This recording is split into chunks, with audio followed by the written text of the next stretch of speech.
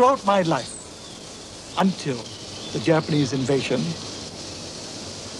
I believed that I was one of the luckiest people in the world to be born in the British Empire and to live under the British flag. And it is no exaggeration that every night when I say my prayers, we were all Roman Catholics, I used to thank Jesus for his great, great gift to me of being born in the British Empire. But when the Japanese invaders, Malaya and Singapore, and when the unconditional surrender of 100,000 British soldiers to 30,000 little Japanese soldiers took place, this whole world in which I had been living until then was completely shattered.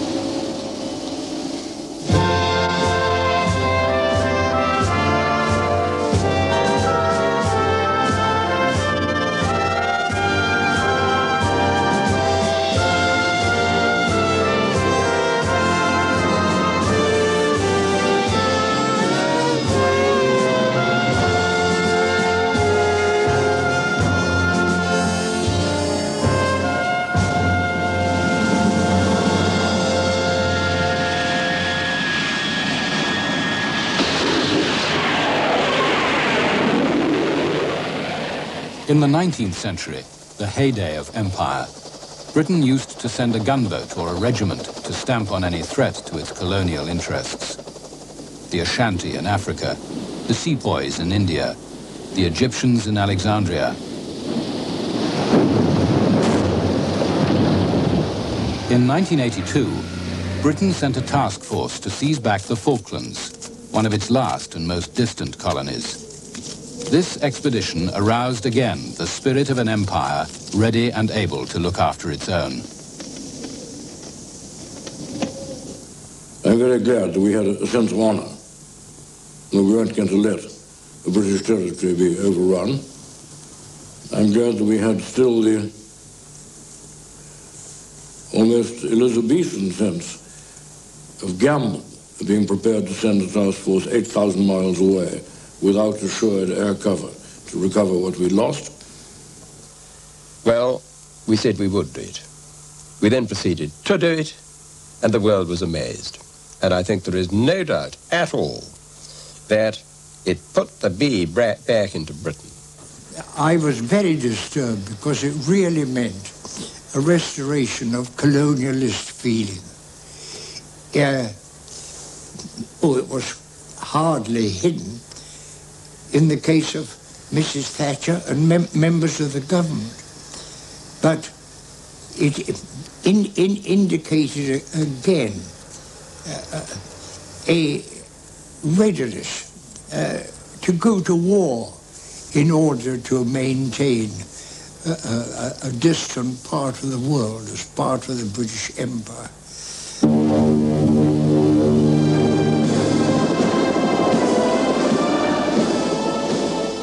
Until the start of this century, the empire flourished thanks to the occasional use of brute force.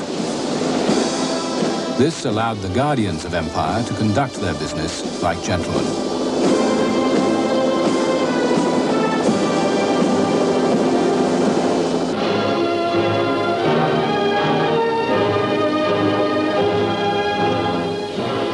When Sir Edward Elgar composed his imperial theme song, a few Britons ruled a quarter of mankind. It was the biggest empire the world has ever known, and seemed as permanent as the waves. I was very proud to be part of the empire. I used to love seeing the map with the red on it. And I was also proud of being an Australian, of course, but we were part of the empire, a very important part of it, too. England was home to us. In fact, people here in my day referred, when they were going to England, they always referred to it as we were going home. So it was as close as that. And our loyalties very much lay in England. I wasn't directly aware of the pressure of the imperialist government. It merely was an atmosphere in which they controlled everything and told you everything.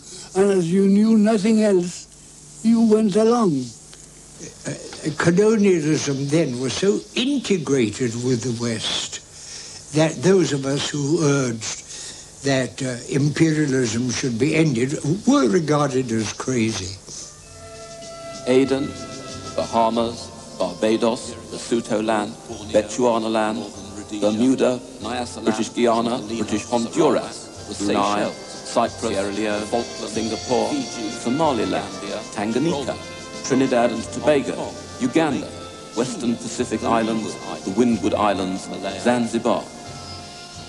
The empire was too much to take in. To some, it meant a sacred trust, justice and democracy, progress and civilization.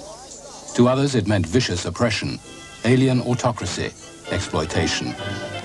To Noel Coward, it was all just a bit ridiculous. It's such a surprise for the Eastern eyes to see that though the English are effete, they're quite impervious to heat. When the white man rides over native hides in glee, because the simple creatures hope he will impale his solar topee on a tree.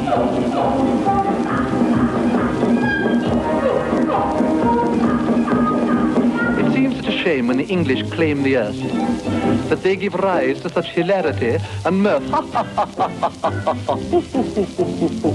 But mad dogs and Englishmen go out in the midday, out in the midday, out in the midday, out in the midday, out in the midday, out in the midday, out in the midday sun.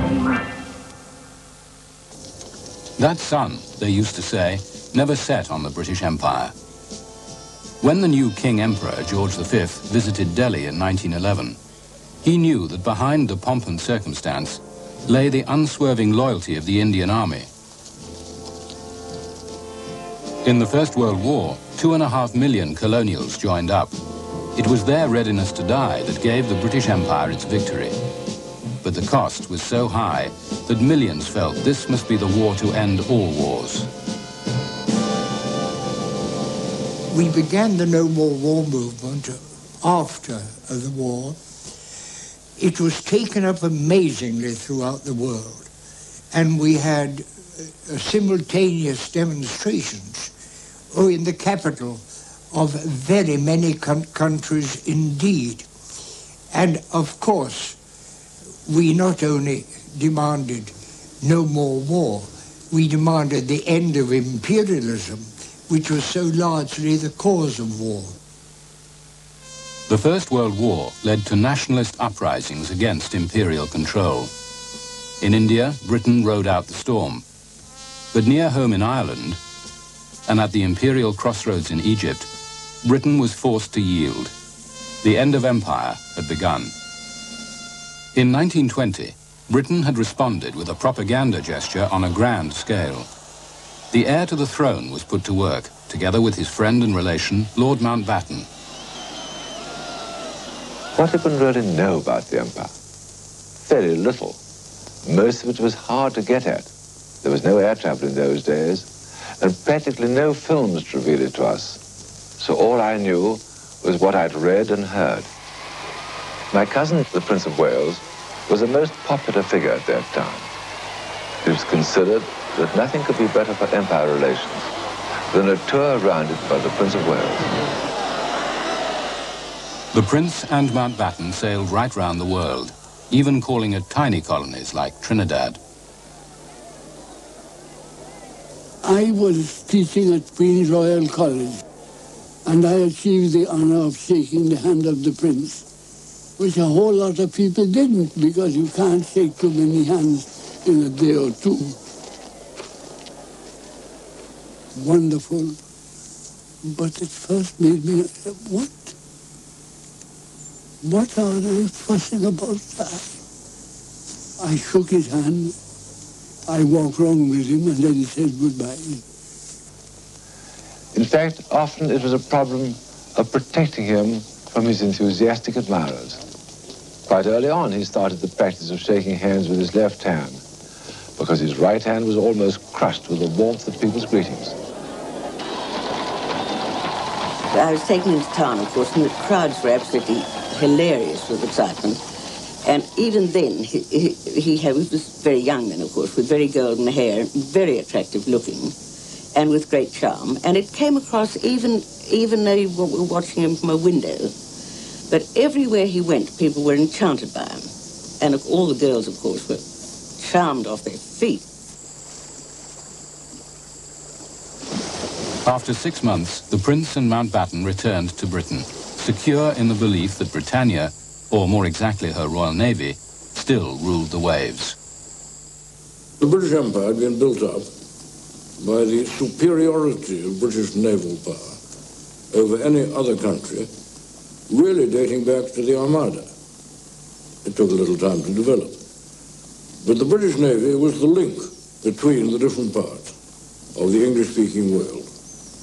It was the self-governing dominions or India or the colonies. So it was absolutely central and vital. I suppose we regarded the Navy as being the cement of empire. I'm sure it was just that. It was our sure shield in those days, and we thought of it as such, and we were a part of it.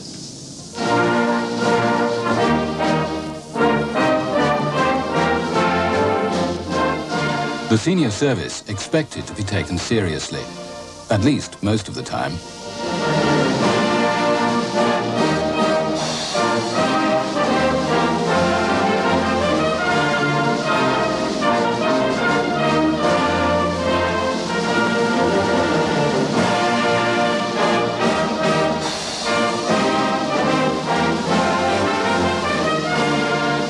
Behind the bravado, the awkward truth was that after World War I, Britain was deeply in debt.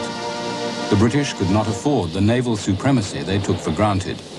Both Japan and America would soon be able to outrun and outgun the Royal Navy. So in 1922, a great conference was held at Washington, where the major maritime powers concluded a strange defense agreement. Britain broke off its treaty with World War I ally Japan, and all the powers agreed to limit the size of their navies. In a spirit of economy and no more war, many ships were scrapped.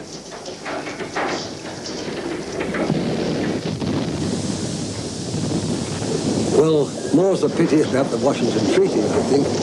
As so often happens, we, the law-abiding citizens, stuck to it, others did as they liked. It was a disaster in many ways for us. We had to sink the Australia outside the Heads. There was no more war. War for civilization had been won, and we could relax and live under the Washington Treaty. The Washington Treaty, in the words of my great boss, Admiral Lord Cunningham, he said, that was the end of the Royal Navy and of the British Empire as the first naval power of the world, the beginning of the end. And this meant that instead of having overwhelming superiority in the Indian Ocean, the Pacific, and the Atlantic, and the Mediterranean, we were really reduced to the Mediterranean and the Atlantic. And so we built the base in Singapore, so that we would be able to reinforce the Indian Ocean, and therefore Australia and New Zealand, as well as India and Malaysia, if there was a crisis. Key British bases had long locked up the globe. Gibraltar and Malta for the Mediterranean, Aden, the Cape, and Ceylon for the Indian Ocean, and at the foot of British Malaya, commanding the Oriental trade routes, Singapore. Now that Britain had neither the money nor the ships to maintain a Far East battle fleet, nor Japan as an ally to do the job, Singapore took on a new role. It was to become a base without a fleet. When British interests were threatened, a fleet would be sent from home waters and here fitted out for battle. We stopped at the then completely undeveloped Singapore in those days. And I so particularly remember going up to what eventually became the dock, and it was just like seeing a vast sort of sandcastle marked out like a child's thing, marked out in what I've already unkindly referred to as a mangrove swamp, and you could just see the lines laid out, you see, and eventually from that the dock was developed. The centerpiece of the new naval base was to be a massive dry dock, built in Britain and towed the 8,000 miles to Singapore. But construction work was spasmodic. It was pushed ahead, then cut back by successive governments. Finally, in 1938, it was finished.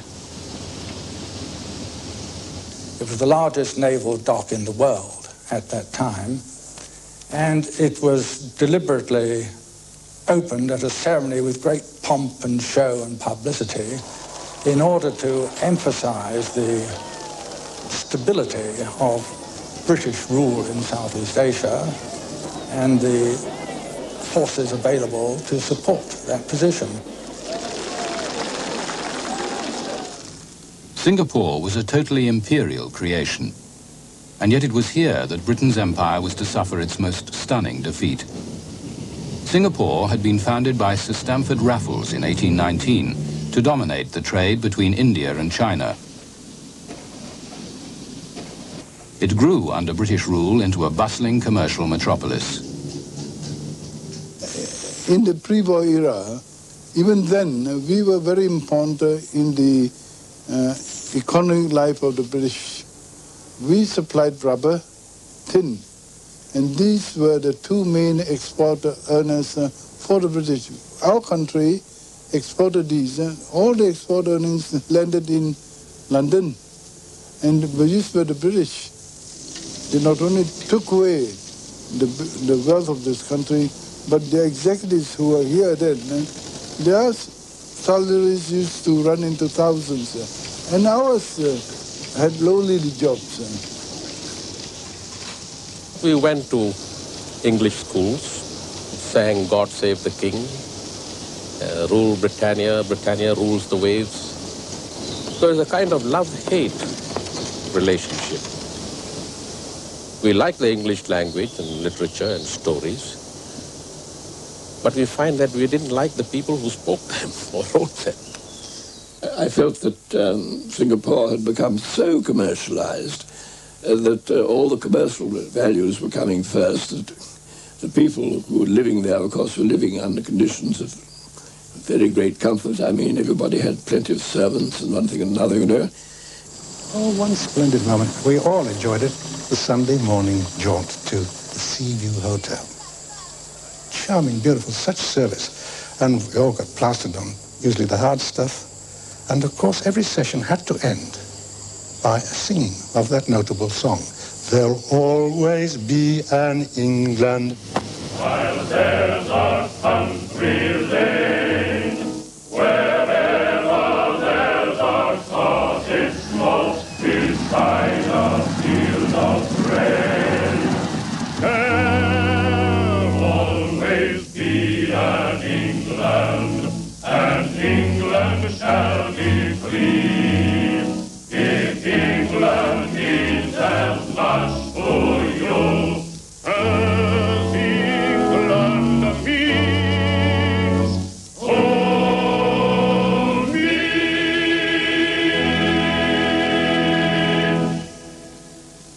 What went wrong with the dream? What went wrong with the dream was the lack of realism in the 1930s of the British ruling circles, who couldn't believe in the danger that Hitler and Mussolini presented.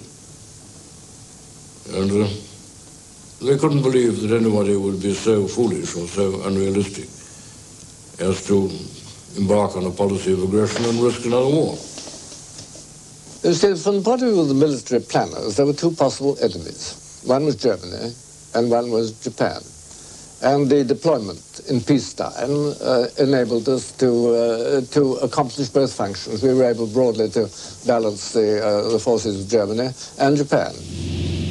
With war in Europe only a year away, Britain still asserted that Singapore could deal with the growing threat from Japan. Aloft again and headed for Singapore. Our hearts beat proudly as the Empire flying boat comes in. Britain's far-sighted leaders for generations have maintained strong forces at the Empire's strategic crossroads. But Singapore's real greatness is its link in the chain of Empire's strength and communications. On land, air and sea, Singapore's units are symbols of an empire that is as free as the air and as permanent as the sun. We were dependent, of course, upon the arrival of the Eastern Fleet. Remember, there was no war on at all then. The European War Party were very busy planning the European War, but we in the Eastern War had to depend upon a mythical Eastern Fleet. We had a whole set of plans, which I happen to be responsible for, as a matter of fact, developed for moving the Mediterranean fleet to the Far East.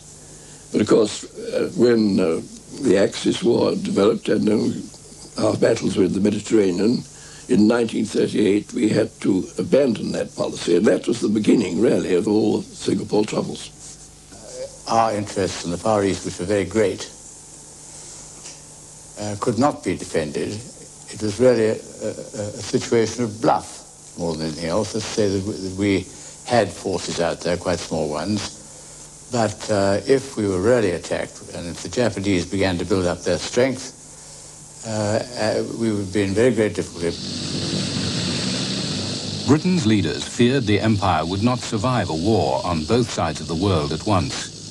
So, desperate for peace at almost any price, Prime Minister Neville Chamberlain flew to Munich and appeasement.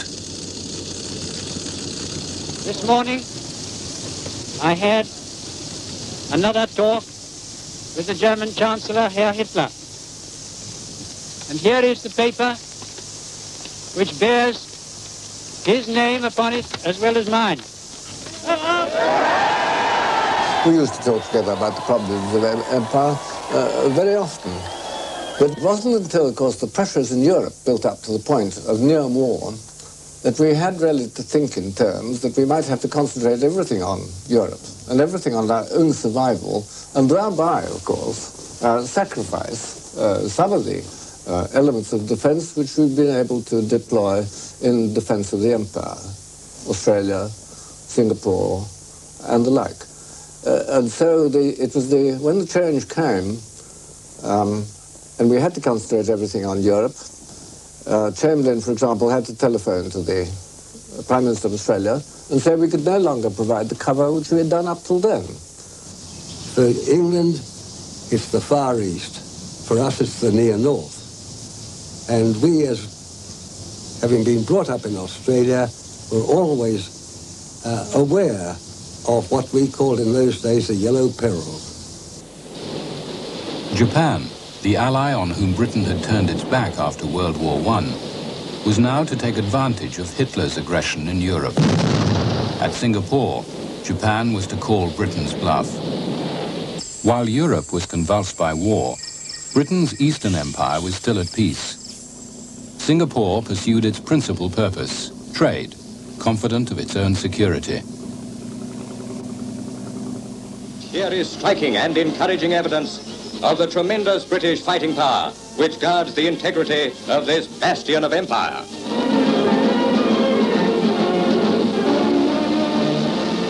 Wartime newsreels were principally morale boosters for beleaguered Britain. By passing on the optimism of official propaganda, they helped to spread the myth of Fortress Singapore.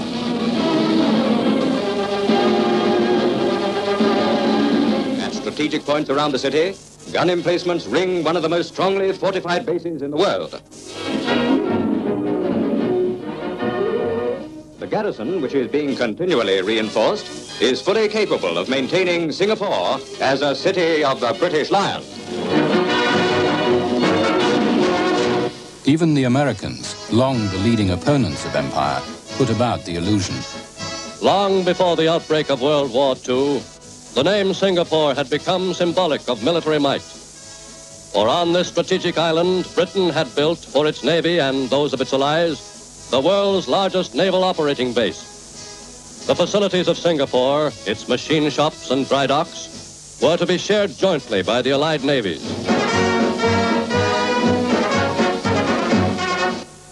Some felt that the Japanese would not be so idiotic as to attack the Americans and ourselves, because if they did, they were bound in the end to lose. Churchill certainly felt that, and I heard him say to the Chief of Staff on more than one occasion, I do not believe that the Japanese will be so stupid as to do this. Even without the Japanese in the war, Churchill was desperate for American backing. He sailed in Britain's newest battleship, the Prince of Wales, to meet President Roosevelt. But the American president exacted a price. The two leaders signed the Atlantic Charter, declaring that they wished to see sovereign rights and self-government restored to those who have been forcibly deprived of them. The subject peoples of the empire understood these words to be a promise of democracy and self-government for all, including themselves. And they were in the future to quote the Atlantic Charter back at Britain. But Churchill never acknowledged that meaning. For him, all that mattered was winning the war. The officers and men of the Prince of Wales will always be ready to add another page to the glorious and long annals of the Royal Navy. Against Admiralty advice, Churchill insisted on sending the Prince of Wales to Singapore. She was to have had with her an aircraft carrier as protection. But in the event, the fleet that arrived in Singapore to scare off the Japanese was only a few destroyers, an elderly battlecruiser, the Repulse, and the Prince of Wales. We went to Changi Point, which is on the coast in Singapore Island. And we were there when somebody shouted, "Hey, look at those two ships." We looked and then we saw for the first time two large warships. And somebody said, "Oh, they must be the Prince of Wales and the Repulse." And of course they were the Prince of Wales and the Repulse, the pride of the British Navy. They were sailing by majestically. The British then were showing the flag. And I can well remember, as we steamed up the Straits of Johor, people waving to us.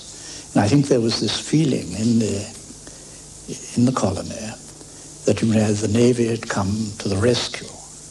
Now, I think our feelings about the Prince of Wales were that we had a slight chip on our shoulder about the Prince of Wales because she was a slight glamour puss. She'd taken the Prime Minister over to America. She'd had this scrap with the Bismarck. She'd been on a very important and successful operation in the Mediterranean and had been attacked by torpedo bombers, which had not succeeded in their attempts. And so I think there was a chip on Repulse's shoulders about this. Immediately prior to their arrival, I had been up country, as indeed had all the midshipmen, staying with various kind, hospitable planters. And one picked up a little bit of the local feel there, which really was very, very content, very unalarmed. The Japanese were bluffing. They'd never dare do anything like invade the Great British Raj in Singapore, or Malaya, as it then was, at all. And when there were saber-rattling noises from the other side, from Japan, these were pooh-poohed. They wouldn't have the nerve. They'd never dare. And anyway, what could they do? The current conception then was these slant-eyed Orientals, their eyesight is defective. They are no damn use as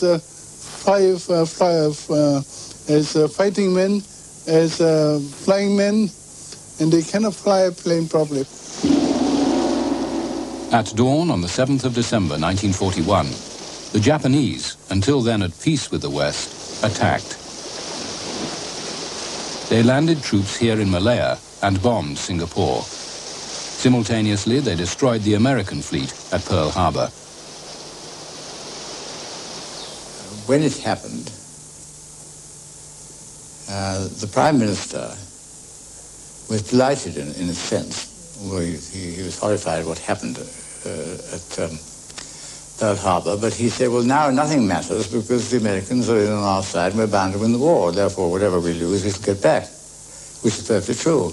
And he had all along taken the attitude, rightly, that getting the Americans in on our side was the only thing that mattered.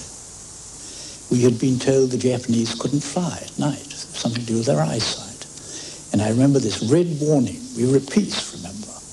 And I think this happened at about the same GMT as the attack on Pearl Harbor, when suddenly the searchlights went on, and there were 9 Japanese bombers in perfect formation, flying at night, about to bomb Singapore. And we opened fire with our 525s, in fact, from the dry dock. That was the first time we opened fire at the enemy.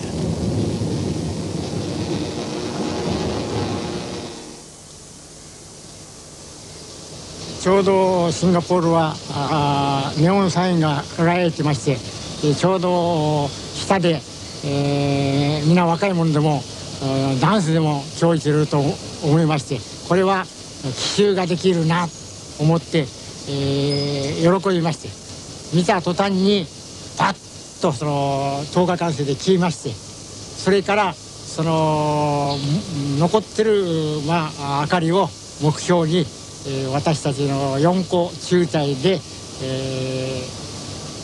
シンガポール島に向かって、攻撃に行きまして。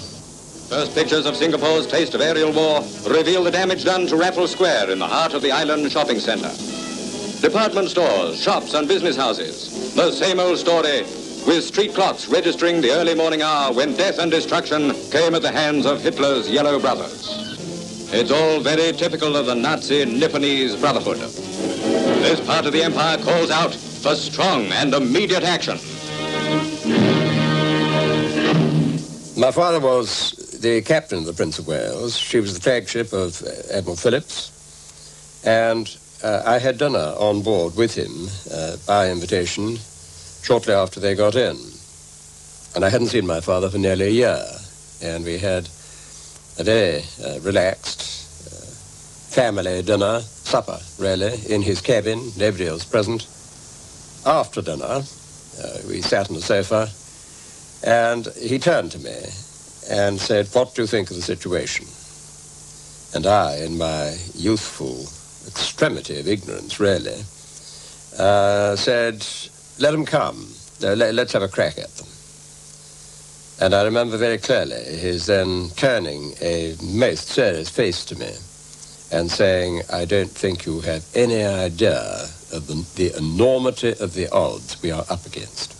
And the captain sent for me and he told me roughly what was going to happen. We were going out to try and intercept the transports which were landing troops in the north of Malaya and in Siam.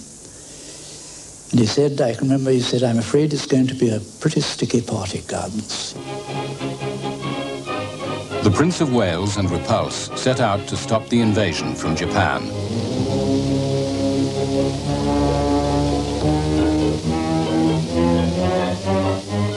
What happened next was to inspire the Japanese to make a full-length feature film for their wartime propaganda. It accurately follows the accounts of the men who took part.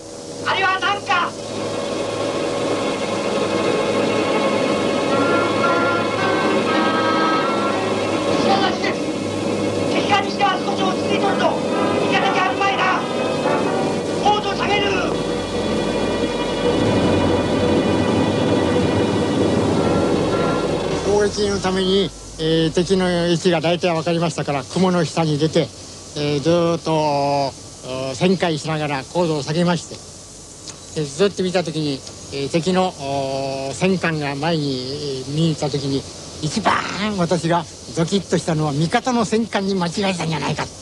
特に、日本の金剛、バトルクルーザーの金剛、巡洋戦艦のそれに間違えたんじゃないかと思って一番それを心配して、もしこの船を間違えて、私たちが沈めたらばこれはそんなことになると思って、それを一番まず心配しました。そして高度を下げて近づくというと向こうでスターってたくさん撃ちましたから、撃ってこれは金剛じゃない敵だ。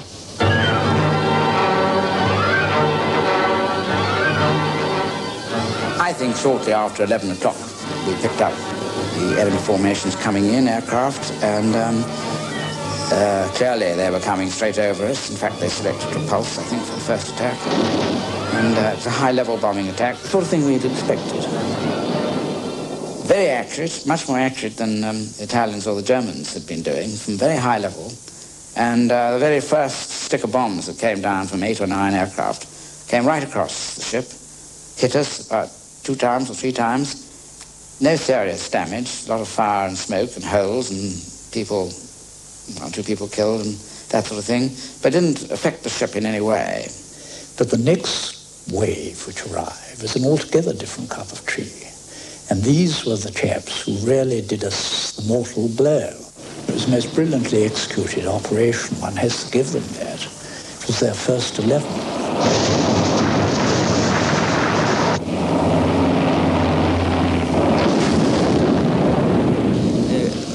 Now, どんどん右へ回りながら期待しておりましたが、私は操縦しておりまして、水中は見ませんでしたが、私の後ろに乗っておりました偵察員の前からとこうひげを生やした一等兵曹ですが、大将が当たりました、こう言って命中と言って大きな声で喜んでしました。You know, they just kept coming really after that, and I think we were hit by 5 torpedoes, and we gradually rolled over. Everything was firing. The chaps, it was very difficult to get them to break off a target once it had dropped its torpedo, because they were fighting mad by then, really. And I can remember her gradually capsizing, and it was just as if one was in the cinema. It was quite impersonal. I wasn't upset or anything. I was looking at something as if I wasn't there. This absolutely dead calm sea and this beautiful great ship, so many of one's friends in it, gradually rolling over and then capsizing. And then, of course, you know, there were masses of heads bobbing about in the water, and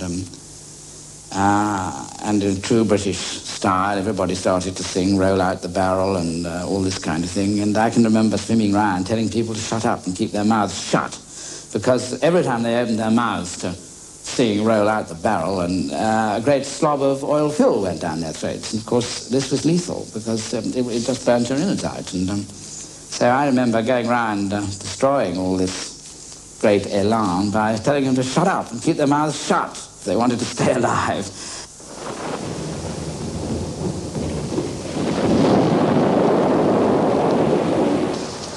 Word came through that they were being attacked by air, and of course we didn't have a carrier with us, or they didn't have a carrier with them.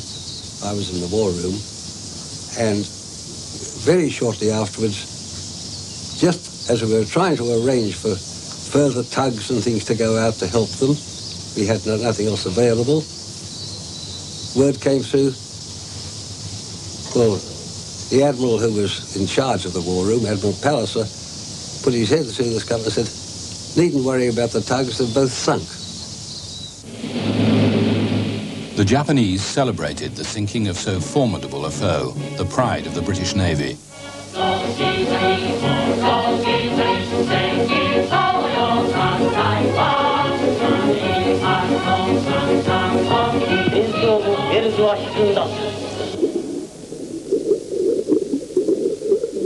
"840 men died in the two ships, including Captain John Leach." I suppose in hindsight, it wasn't a very good gamble. And it must remain, I think, barely conceivable, inconceivable even, that just two ships like that could have deterred, let alone in the event stopped, the Japanese from doing almost anything they wished in the area. To that extent was utter waste. When Churchill sent the Repulse and the Prince of Wales, there was an electric shock throughout the country when they went down. But again, it was covered up. Business went on as usual in Singapore. Parties were held in Raffles Hotel, New Year parties and Christmas parties. They went on, and the European community just had complete faith in the British, and so had we. The British had always been supreme, and we just couldn't envisage the British being defeated, and we accepted. Oh, the Jeff and the Wolf and the Hunt, they'll be sorry for the war that they began. They must pay the price, those three blind lies, the Jeff and the Wolf and the Hunt. Germany and Italy, not Japan, were Britain's front line. For Churchill, the Far East came a poor second to Europe. He could not spare the equipment Singapore needed. The Japanese swept through Malaya, even though they were outnumbered and often fiercely resisted by combined British Empire troops. Within 7 weeks, they were poised for the final assault on Singapore. Churchill ordered the British commander, General Arthur Percival, to fight to the last man. The situation as it was here, with over 2 million civilian population, all the essential services broken down, the dead weren't being buried, the fire services broken down, the police and so on, and no water supply. Once the causeway was blown up, then we had no water. And in the last days, there's no doubt that Percival was a very, very worried man. I've seen him many times sitting at his desk with his head in his hands, and he obviously, you know. In the early evening of Sunday the 15th of February 1942, a weary British command made their way to the Ford car factory, the Japanese headquarters.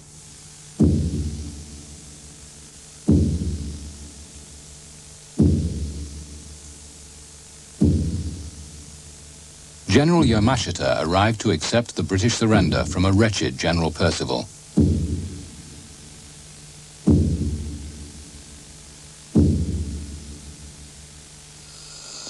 I speak to you all under the shadow of a far-reaching military defeat.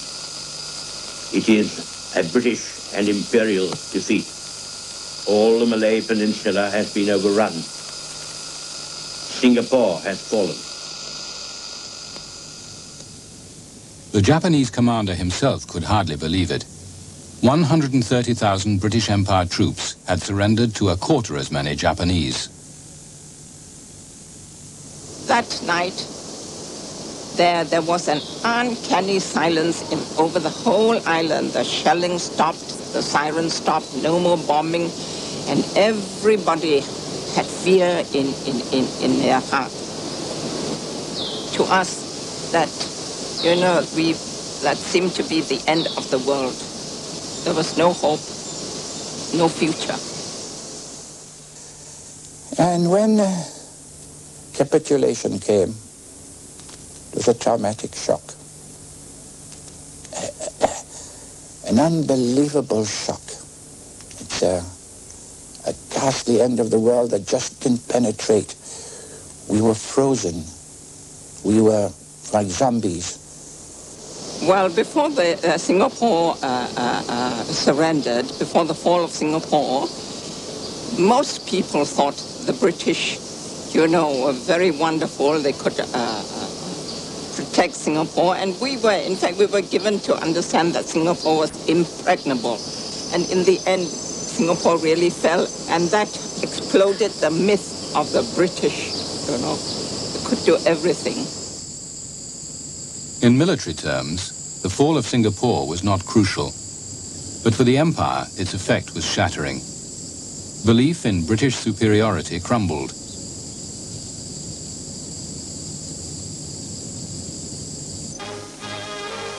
Australia had been the first to react. Australia looks to America, free of any pangs as to our traditional links with the United Kingdom, announced Prime Minister John Curtin. Now I confess to you frankly that with the sincerest devotion to the cause of the British Empire in the world, I have fought as hard as I can for Australia. It is perfectly true that I made a direct and definite appeal to the United States of America. I think it was a very, very brave and a very clever adjustment to his thinking that he made, and I give him full marks for it. I was personally delighted, of course, because I have such high regard for the Americans, and I'd just as soon almost be saved by an American as saved by a Briton. I mean, there it was. Somebody had to save us. Industrial and independent, Australians have been turning to new markets and new interests outside the empire. When war touched their continent for the first time, Australians found that for their defense against Japan, they must look to the United States more than to the empire. And in the very presence of and need for American defense forces, they glimpsed a future inevitably bound up not with the empire alone, but with the United States as well. Thousands of Indians were led by the fall of Singapore to support Japan against Britain. Well, I think the impact was tremendous. As I said, you see that an Asian power could just do this, particularly the close upon the sinking of these two warships, the reduction of what Winston Churchill described as the impregnable fortress sea, you see. Naturally, and he had talked in those terms in just a few days before the event. Once that fell, you see, so the British prestige here in India was just, well, actually it was just mud. For 170 years, the tradition of British authority and invincibility was accepted by the Indian people and respected throughout the Orient. Yet the Indians have felt that for all it has accomplished, British rule has been the rule of a conqueror. They have resented reactionary Britishers who, in defiance of a policy favoring greater equality and more independence, sought to keep the Indians in an inferior social and economic status. But to the complacency of the colonial British, there came an abrupt and shocking end.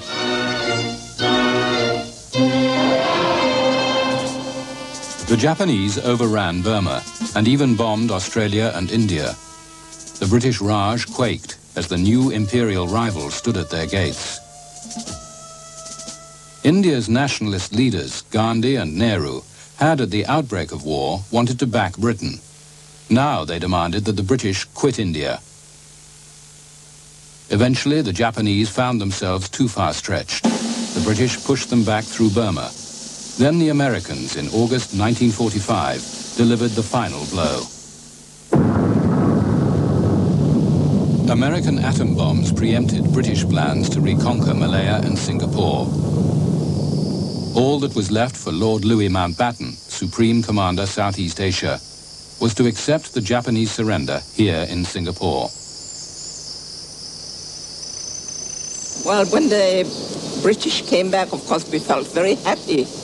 And my happiest moment was when the late Lady Mountbatten invited me to the City Hall to witness the surrender. That was a great moment for me.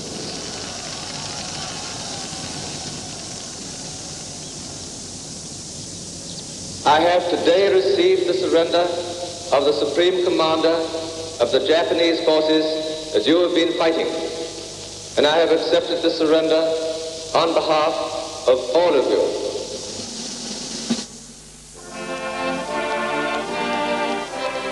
This was the moment the colonial peoples had been waiting for. Now the British would honor the promise Churchill had made in the Atlantic Charter. Well, frankly, I cheered when the British returned for a whole lot of reasons. One, it would mean the end of the Japanese conquest. It would also mean the beginning of the end of colonialism and the road to independence. And of course, the return of players, cigarettes, and 3-5s, and so on. The Japanese cigarettes were pretty horrible. But after the reoccupation, we did notice that the British were less arrogant. They had been educated during the war years, a bit more conscious that the world did not altogether depend on Britain. The war changed the whole political climate of the world. It had been stressed so much that it was a war against dictatorship and fascism and for democracy, that that feeling spread throughout the world. And I would say that it was the impact of the war which made the great change.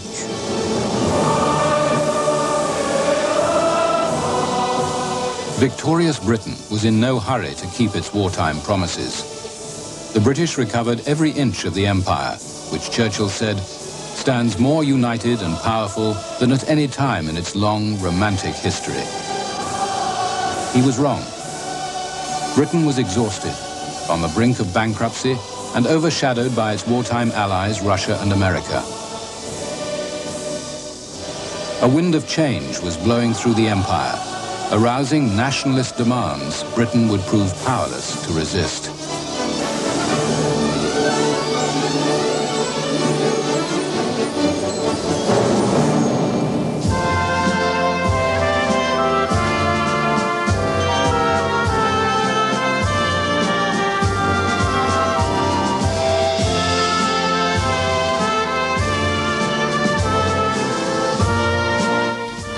End of Empire continues next week with a detailed examination of India's part in the British Empire. Stay in view now for a news break, followed by our first Sunday stereo special. Leonard Bernstein conducts a brilliant recording of West Side Story.